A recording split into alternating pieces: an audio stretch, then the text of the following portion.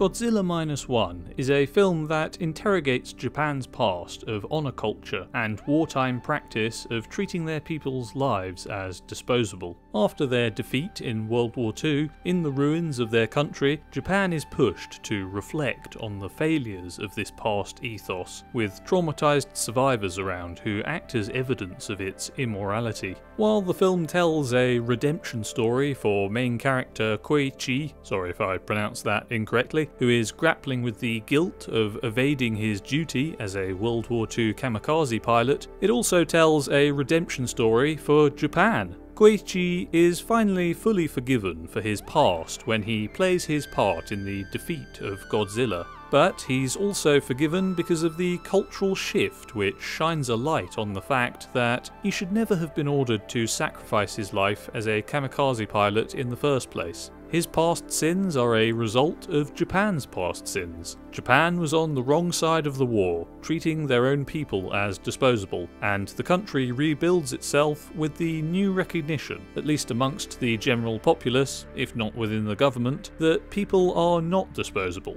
In defeating Godzilla, the people of Japan are given the opportunity to forge a new cultural legend which they can be proud of how they acted in the face of that challenge. Authority figures allowing people to volunteer for the fight, rather than demanding it of them, working as a team who treat each other like equals, rather than people in authority giving cruel diktats. Just as Godzilla is a metaphor for post-war anxieties in the Japanese psyche, main character Koichi acts as a metaphor for the self-reflection, shame, and ultimate redemption of Japan.